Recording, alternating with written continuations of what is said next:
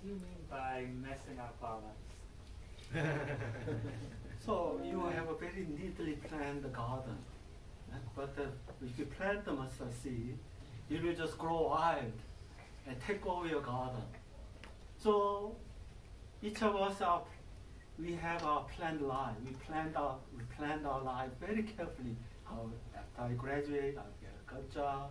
After I get a good job, I'll marry a very godly woman and have three beautiful children.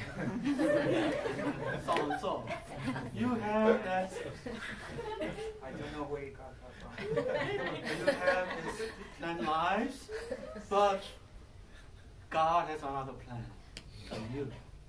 If you let Him, God will mess up your lives, which will be better, infinitely better than your carefully planned life. That you will be part of God's kingdom, part of God's great purpose for you. But we resist. I want my very neatly garden. That's very nice to look at, right? We want this very small garden we have for ourselves. But if you resist God's purpose, that's all you'll have. That's all you will have, that your neatly planned garden. No more.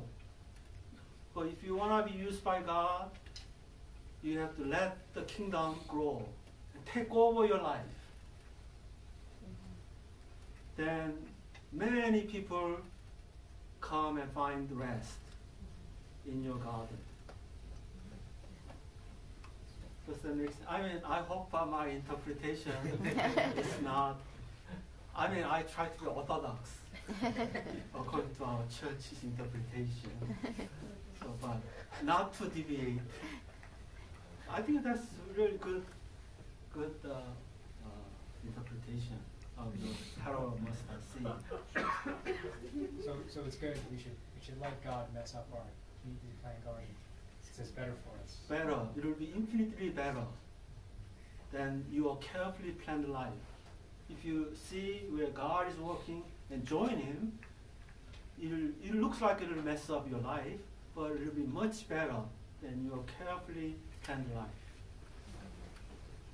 Yes. So it can be an example of the Moses' life? Yeah, that's right. Yeah, Moses had a life planned in the palace, be a prince of Egypt, but God messed up his life. Being a fugitive, 4 years in the wilderness. Even though he didn't want to, and God told him to go back. And the story goes on. Right? God used his life greatly as a deliverer of the Israelites.